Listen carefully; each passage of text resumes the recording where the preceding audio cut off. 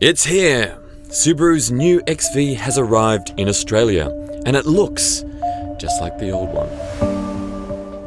But a lot has changed. For starters, this is a completely new generation XV. The platform it sits on is Subaru's new global platform, which could totally change the way it drives and feels. The engine completely overhauled from the piston rings up. The ground clearance stays the same at 220mm, which is very high, but somehow Subaru's magicians have lowered the center of mass by 5mm for better handling. What else is new? Better aerodynamics. That front bumper is more aerodynamic, and so's that back one. Even the taillights are slipperier. The wiper blades are now flatter so you can see out the windscreen better. The doors are thicker and so are the windows to keep the noise out. The wheelbase has been lengthened, and that means more legroom in the back. Now, I'm a freak. I'm 191 centimeters tall. That's quite tall. This seat is in my driving position and I've got enormous amounts of space right there. What else has changed? These seats, Subaru says that they've made them more like the front seats. They are definitely more comfy. But the most important thing I like about the cabin that's changed is that touchscreen. My God, thank you Subaru, you needed to do that. The new touchscreen is more intuitive and much easier to use. It's a beauty.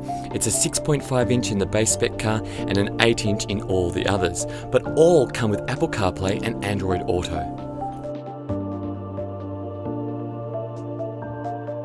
So much has changed in the cabin, from the smaller steering wheel, which is easier to hold, more aircon vents and a better sound system, to the more accommodating seats and the center console with its new electric handbrake and deep storage bin. There's a high quality feel, especially in the top of the range 2.0i S grade we drove at the launch. I hate orange, but I love that stitching. But enough of this flirty chit chat. What's the new Subaru XV like to drive on Australian roads? Let's find out.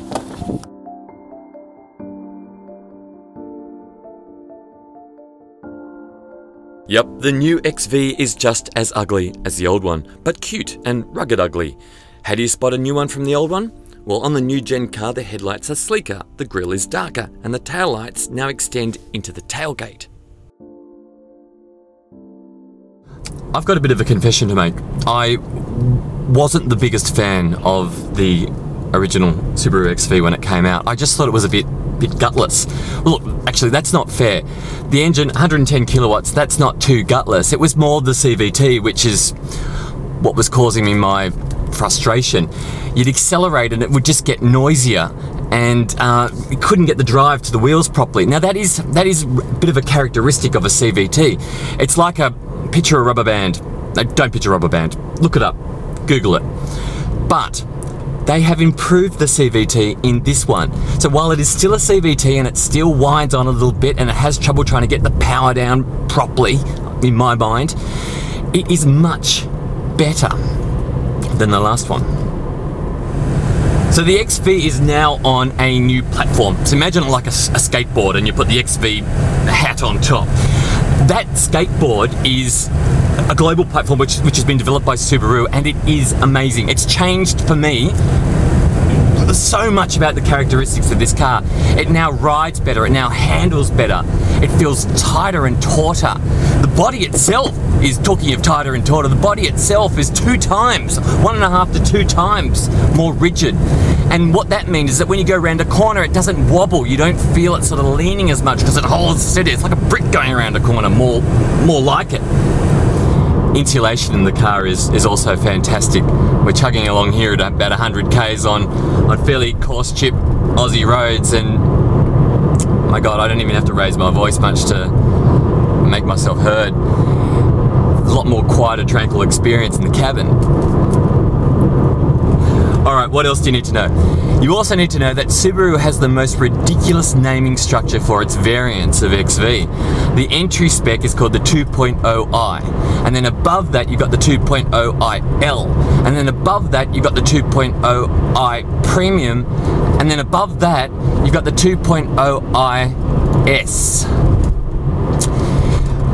I'll never really ever commit that to memory like that again. Alright, the manual gearbox has gone, so all gearboxes, all transmissions now are CVT automatics. What's the other thing you need to know? You also need to know that all Subaru XVs are all-wheel drive. Subaru's asymmetrical all-wheel drive system is fantastic. It's actually one of the better ones out there. The overhauled 4-cylinder engine now makes a bit more power. It's not going to win any drag races, but it's enough. Just. The new XV now comes with X mode. Well, how that works is when the road is icy or you're on mud or dirt, you hit that button right there, and providing you do 40 k's or less, the system combines all-wheel drive, the engine and braking to help you keep traction. There's also a hill descent control which works going backwards as well.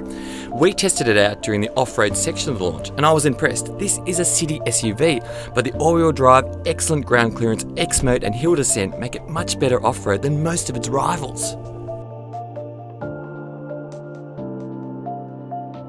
All XVs, apart from the base spec car, come with Subaru's EyeSight safety system, which has AEB that'll stop the car if you're moving at less than 45 kilometers an hour. It's a great system that's also scary smart. It can recognize brake lights, but that strength is also a weakness. The system stopped working for us in heavy fog because it uses cameras, and like eyes, they can't see through that stuff. The top spec XV gets more standard safety stuff, such as blind spot monitoring and AEB, which works when you're going backwards.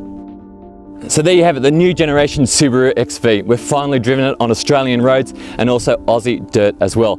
That new platform is amazing. A much more comfortable ride and really, really good handling too. The auto, the CVT, is much better than the last one too.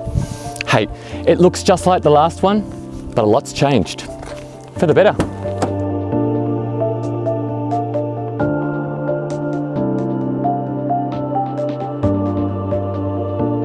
And if you want to read the full review, click on this little guy right here. Oh, and subscribe. That way you can stay on top of all our latest videos.